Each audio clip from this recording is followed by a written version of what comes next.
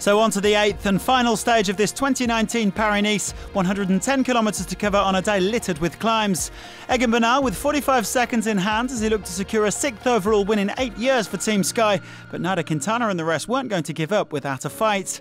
Thomas de Gendt also hoping to wrap up victory in the mountains classification, and surprise, surprise, he was part of the day's breakaway. Like yesterday, a group of around 40 riders getting away after the day's first climb. Bob Jungels, Simon Yates and Ilnur all in there.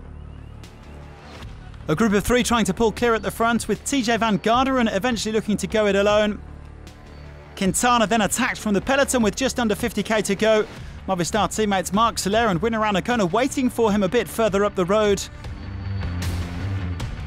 The Columbian going on to pick up 3 precious bonus seconds at the intermediate sprint, and by the 30k mark he was the virtual leader by just a handful of seconds. Sky upping the tempo as they attempted to reel him in, a game of cat and mouse on the approach to Nice. And with the gap gradually dropping, Jon IZAGUIRRE decided to try his luck from the leading group, countering TJ van Garderen and quickly pulling around 20 seconds clear. The Spaniard crashed with his brother Gorka on the descent into Nice last year, but no such trouble here. His first stage success at Paris-Nice, and that's already 18 wins this season for Astana. Bernal then rolling through a few seconds after Quintana to claim the overall victory for Sky, hand in hand with teammate Michael Kwiatkowski, who had to settle for 3rd place. Well, it's been a remarkable performance from Bernal this week. The 22-year-old showing incredible maturity as he mastered the crosswinds, the time trial and of course the climbs to finish 39 seconds clear of fellow Colombian Quintana. This is his 2nd win at a major stage race after last year's Tour of California. He'll now be gearing up for a tilt at a first Grand Tour victory when he leads Team Sky at the Giro d'Italia. I think the thing that impresses me the most is the stuffed lion that you get for winning.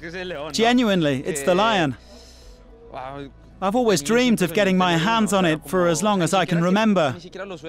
I know it's not the lion from the Tour de France, but it still means a great deal to me. It's hugely important. It's Paris-Nice and I honestly can't believe it.